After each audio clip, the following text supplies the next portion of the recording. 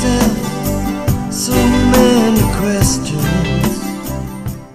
Welcome Yamhill County to Speaking Frankly. I'm your host, Howie Harkema, and our tagline is, "And how we doin'?"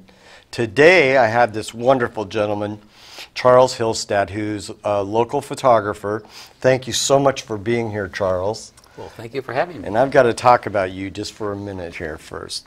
So, Charles is a retired attorney at law. He's the president of the Yamhill County Historical Society.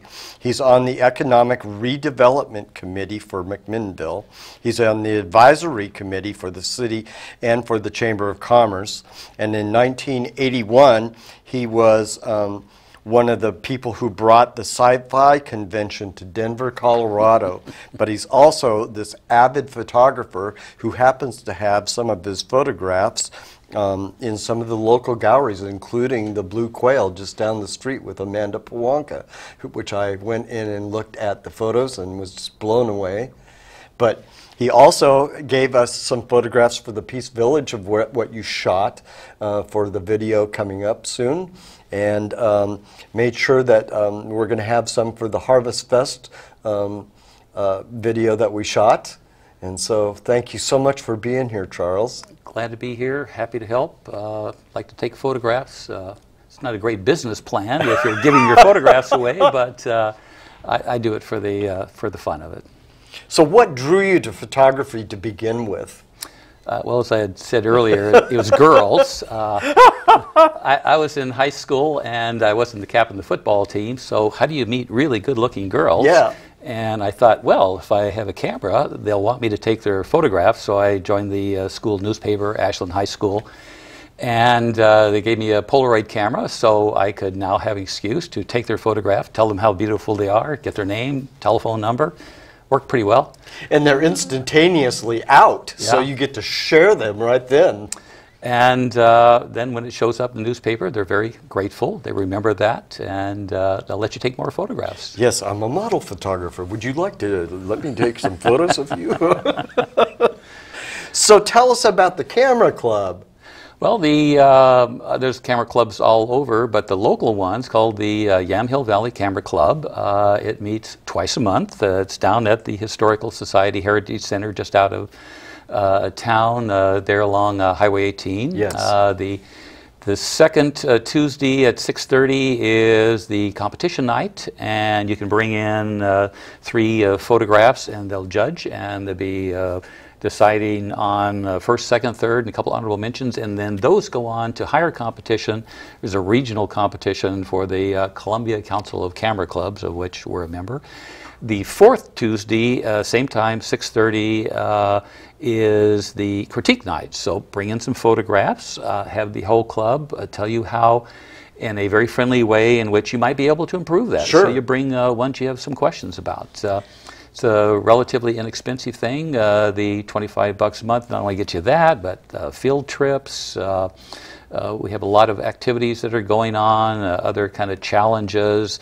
And it's of all caliber of photographers, whether you're a newbie or a pro or a dedicated amateur. We try to have stuff for all of them and make them glad that they're there. So if you belong to the Historical Society and you're a member, do you also have to pay for this as a separate entity? Yeah, the Yamhill Valley Camera Club is 100% separate from the Historical Society. Sure. By coincidence, we moved the location down to the Heritage Center, right. And that's where it's meeting at the moment. That's fantastic. Just the fact that you get a critique and to improve your own photos and all of that stuff. Does anyone still shoot with film and have a dark room or anything? There's probably a few people around, but it's not very convenient. You can compete using prints, although the local camera club doesn't do that too much, but there's a variety of venues where your print can compete. But the judging is most of the year electronically. So you bring it in on a flash card, stick it in the computer, projected, and it goes from there. The world of digital. So you have photography classes. Is that part of the camera club, or is that a separate thing? They kind of arose out of that because we were trying to develop some things for the new folks. So when I had my last show, which was a couple months down at the Narthex Gallery, I said, I'll give some free classes. And one was on composition. This is for anybody, whether you're an artist painting, yes, or you have a camera like this, or your cell phone. It's composing the scene to be aesthetically pleasing. Yes. So I have a class for that. I also have a more advanced class on editing. You'll see some of the photographs that come up with some rather severe editing.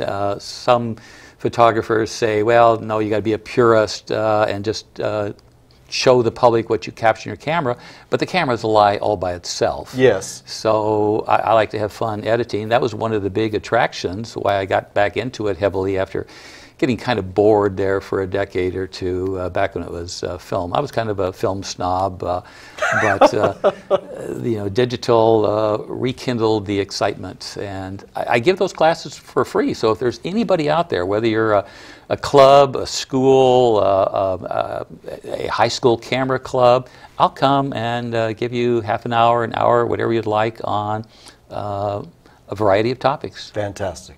Thank you for doing that. Well, glad to do it. Enjoy it. So enlarged prints that you give to your nonprofits for fundraising purposes. I've seen some of them, and they're beautiful. Would you like to talk about this one? Well, what happens is I print that this was entered in the state fair. It did not win, although I did have a third place one that won at the state fair. But after I show them a time or two, I've run out of wall space at home. So what do you do with those? And generally what I try to do is find some sort of charity that might like them for a silent auction, and just contact me and I'll see if I can provide something for you. Fantastic. So you have a Facebook page, and we're going to bring up the banner for it right now. And what resides there and why? Well, a lot of people don't like Facebook, but I say, look, it's a great place. I can upload a lot of photographs easily. It won't clog up your computer or mine. You look at them when you want. I try to put new things on there every day, and it's not all mine. If I see a wonderful photographer, I'll put a link to it and say, you know, go look here and you'll find somebody else. It's strictly photography. Right. No politics, no ethnicity, no religion, no sales. But if you like photography, I'm hoping you'll find something to like there. And what I created the website for was, since we have all this divisiveness going on, I wanted one place in my life where we're looking for what we share, what brings us together, yes, as opposed to what tears us apart. So children, animals, babies, landscapes, nature, history, architecture, gentle humor. These are things that whether you're you know, a Japanese sumo wrestler, that doesn't matter. You're going to smile or laugh or enjoy those. So I have people on Facebook who are friends. I can't even pronounce their name, let alone read it. But I'm glad to share with them. We're so glad you do. And be sure and go look at Chuck Hillestad on Facebook. And if you're a photographer, maybe they can send you a link. And I also, if it's a difficult or unusual shot, I'll put some technical notes in so you have a clue as to how I might have made it, if you want to try it yourself. Right. So the next thing we're going to do is we're going to go through about 40 different photographs that you've taken out of the 9 gillion that you have taken. So let's go ahead, Caroline, and go to that first one. This is one of my favorite ones. Actually, he has won me several awards, a substantial amount of money. This is a local guy. I like him a lot. He's a fellow member of the board of directors of the Camera Club. That's Dave Rucker. Yes. And we stepped out of a board meeting of the Historical Society, and I said, hey, can I take a photograph of you? Pose in front of that tree. That's the result. What a great guy, as well as what a great subject. Yeah, he's a great guy, and he works at YCAP, and he also is the vice president of the Historical Society. So it's great to see, and that's a great image of him. I love the black and white and the contrast. Well, I like his father a lot as well. His father was in the Camera Club, and I miss his father, but I've got the sun. Yes, you do. So let's move on, Caroline. I try to capture a whole variety of things. This one I turned into kind of a canvas print. I wanted it to look Tuscan. Yes, it does. And this actually won several awards as well, but it's on the hills kind of south of Amity, and I just like the gentle rolling. I worked with it a little bit to increase that roly-poly look that you see. Well, it looks like you got it right at the golden hour, too, because... there was a shaft of sunlight hitting that yellow house. I was driving along that highway linking to Lincoln, and I thought, I got to stop for that. I'm kind of a danger when I'm driving at that time of the night. Okay, let's move on. One of the great things that has happened to me is getting to know Edwina Castle and her gallery, ballet, and tap school. I asked her if I could come and photograph one of her presentations that she does. I said, let me roam around backstage. I give her all of the photographs that I take. I said, I just want the ability to use them myself for competition. I love this one. I particularly love the little ballerinas because they kind of understand the concept, but the execution escapes them. And this one I titled, It Should Have Been Me. Oh, that's fantastic. And I saw some of your prints of some of these recently, so go ahead, Caroline. This was an early one. You know, sometimes I take shots and I really think they're going to be great, and they do absolutely nothing, and other ones are just kind of a throwaway, oh, well, let's submit this one. Astonishing to me. This one early on, it was just a big dog. In fact, it's the title of it, Big Dog. Was sitting in the middle of a parking lot in Cannon Beach, and it looked fierce, but he was very friendly, and actually, this is something called layering. I took out all the color except the eyes. Yes, and it's beautiful, and the contrast and such as just the hairs and everything. You can just see every literal detail.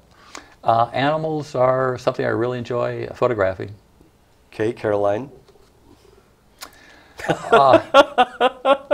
I call this one the Rustlers, the Rogues Gallery. Yes. And I was just capturing some really interesting chickens, but I thought, wow, these guys look kind of fierce. They'd probably rob a bank if they could. This won a lot of awards. This has actually been my biggest seller. I'm not surprised. It's fantastic. I'm going to go back at some point and make a square and complete all sides of the square with different chickens. Well, being a photographer and a Photoshop user, are these individual chickens that you dropped into a black background? Every one of them was in a cage at the State Fair. It was really tough trying to shoot through the bars and then compositing it all together, but I thought it turned out worthwhile, particularly the chicken on the left of the screen. That's fantastic. Okay, Caroline. Ooh. This is just across from Linfield College. There was a beautiful tree there. I've got a nice shot of it with just the ordinary type of shot. It's a pink dogwood, but playing around in some solarization, some other techniques generated that and won some awards. I'm always surprised what wins awards and what doesn't, but this seemed to be well thought of. Beautiful. Okay. Ooh. More of the girls. I actually took about 8 shots of this little grouping here. Every one of them could have been printed, but if you take kids, don't let them know you're photographing them, and just wait for a while. They're going to do all kinds of things that show they're eminently cute, lovable, and they were just standing around waiting, and they're so much fun to photograph. It's a great shot. Okay. This one won a top honor for the nature photographers of the Pacific Northwest. They have a convention twice a year, and I called it the Maze. Notice this little earwig trying to work his way out of all these waves of petals.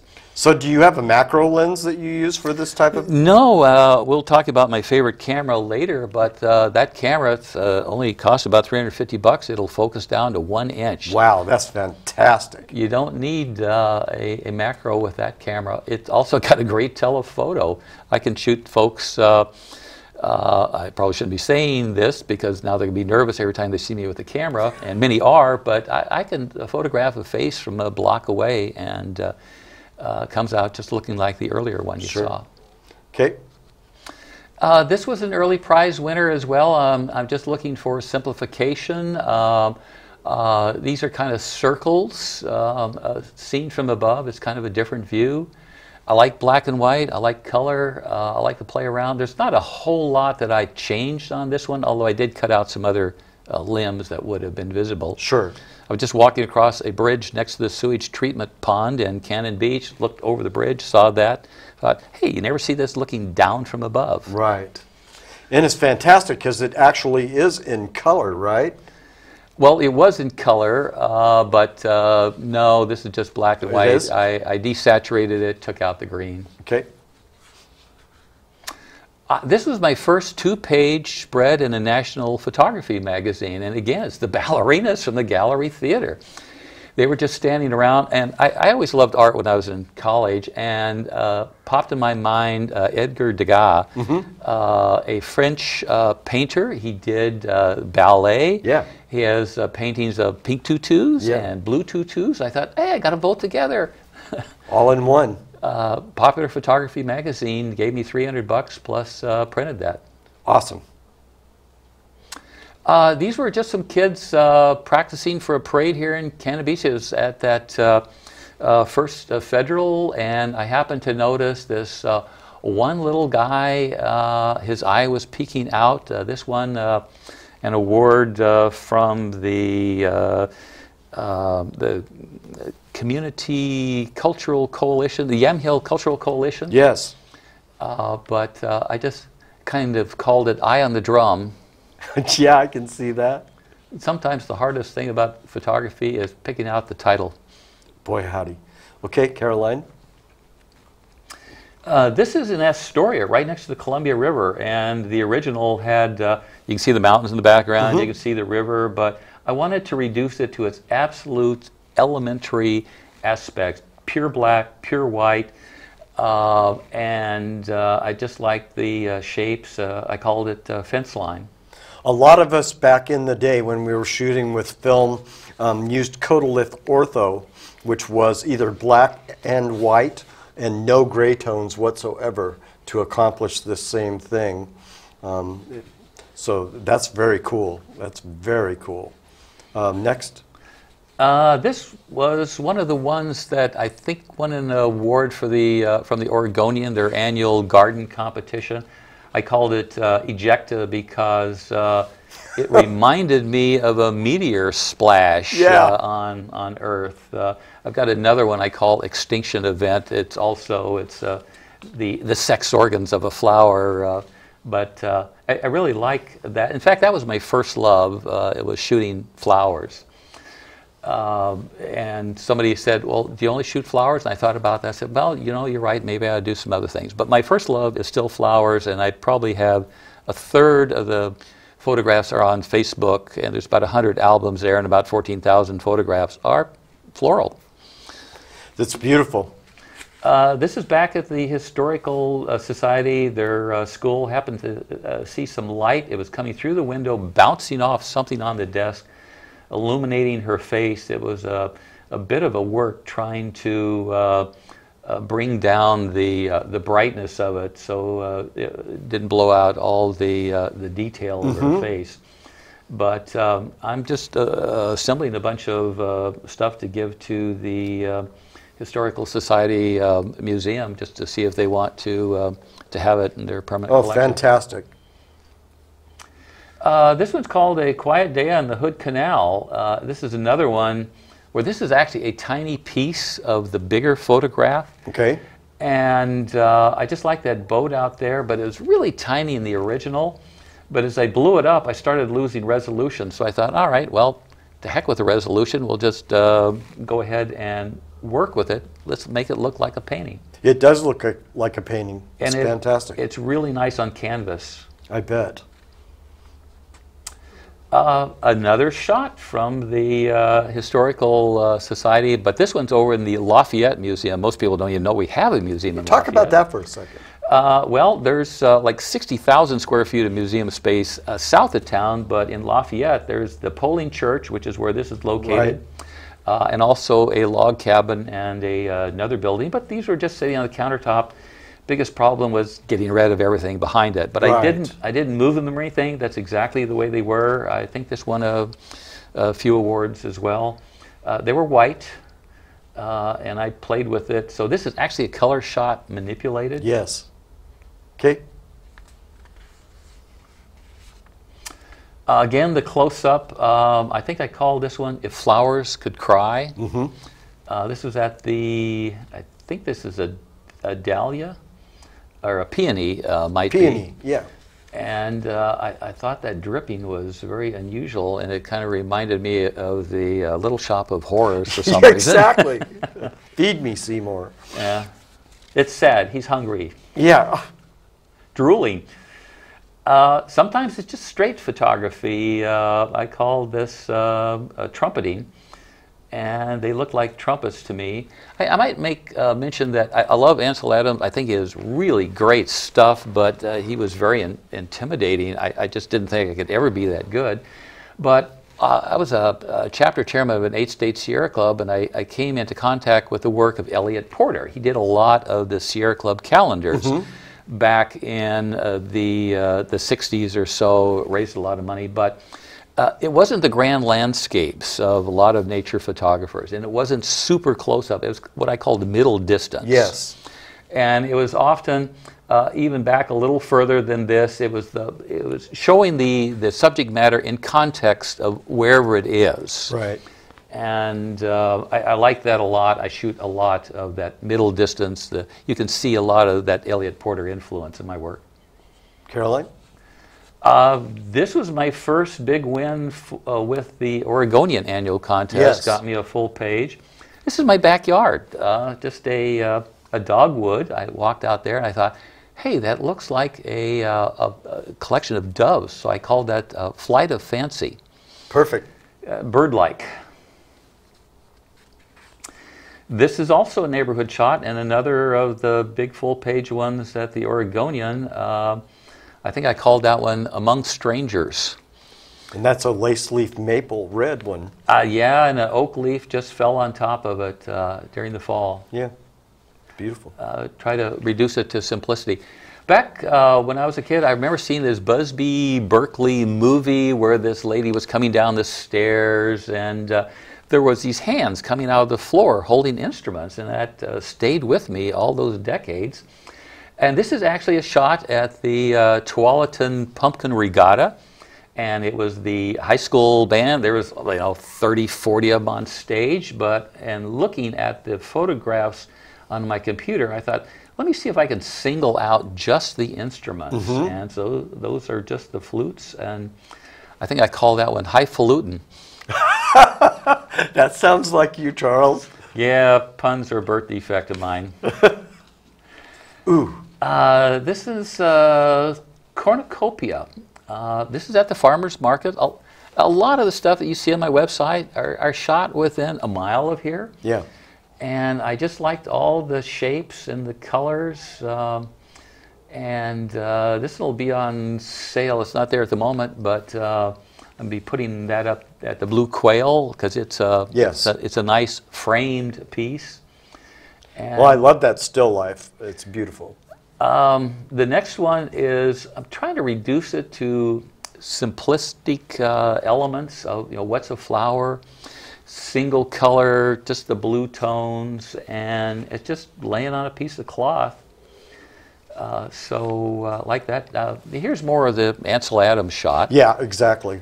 This is just Highway 26 coming over the Coast Range, and all the ridge lines of the fog. Yep. Reduce that to black and white, although they're pretty much black and white to begin with. Yeah, pretty much, huh? Yeah. Ooh.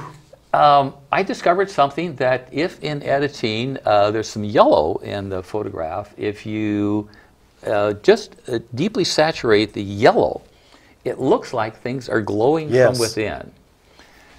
So I think I called this glowing. I can't remember the exact title of it, but they really did look like they were lit from within. Absolutely. Here's a more simplistic one. This is actually a fairly early one, you know, not some of my best work, but you know, some people seem to like it. It's at Cannon Beach. I'm looking out over the ocean, sun's going down, and you know, everybody's seen a million sunsets, but had to be some dandelions growing there. So let's shoot through the dandelions, see what happens. That's a beautiful shot. This is another attempt to make the flowers glow. Again, yeah.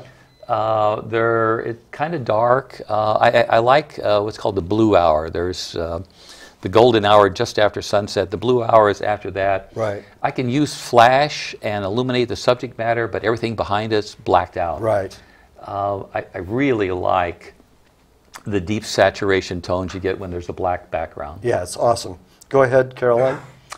This is in New Zealand. At a graveyard. It's almost black and white. In fact, everything is black and white except for the dandelions. I like looking for things that make a statement, and I thought this certainly made a statement.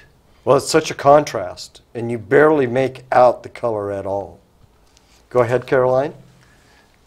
Sometimes it's just the angle of things you look. There was a movie called Day of the Triffids. Yes, I remember that movie quite well. And I didn't care for the movie, but I liked the book. And for some reason, that popped in my mind. I was shooting up at plants. I like to make them sometimes appear bigger than they actually are. Of course. It's not really a macro shot, but it's a different perspective. In fact, that's an important thing. Instead of just shooting everything from shoulder height, you know, get down, get above, get on the side, get closer, change the perspective. Here's an Elliott Porter type of shot, kind of showing the locale, but I like the diagonal of the leaves of the. It's getting toward fall. They're kind of illuminated against the dark background of the ferns. Caroline, let's stop there. Go ahead, run that Medusa, the next one, and we'll stop. This was just kind of a fun one. Call it Medusa. It's actually right outside my kitchen window, and it's a clematis It's pot. beautiful. And I love the shadow or silhouette. Because we've run out of time, when did you switch to digital format? About 2008. I was still shooting film, but I brought a little tiny fit-in-the-pocket digital, and I was just going to record things with that. But I had so much fun editing that I ultimately switched about then, and I've been using it ever since. So what was your first camera? A box camera, Kodak box camera, about 1955. Mom gave me and said, "Here, have fun." I did. And what's your current favorite camera? My current favorite camera is this one. It's a Nikon P610. This is actually the fifth one I've had of this series. This is when I discovered a camera that's only about $350 at Costco. Mm-hmm. It shoots down to about 1 inch, and it's got the equivalent of about a 1400 millimeter lens, which would be hanging out to about here. Sure. And it fits in the coat pocket. That's fantastic.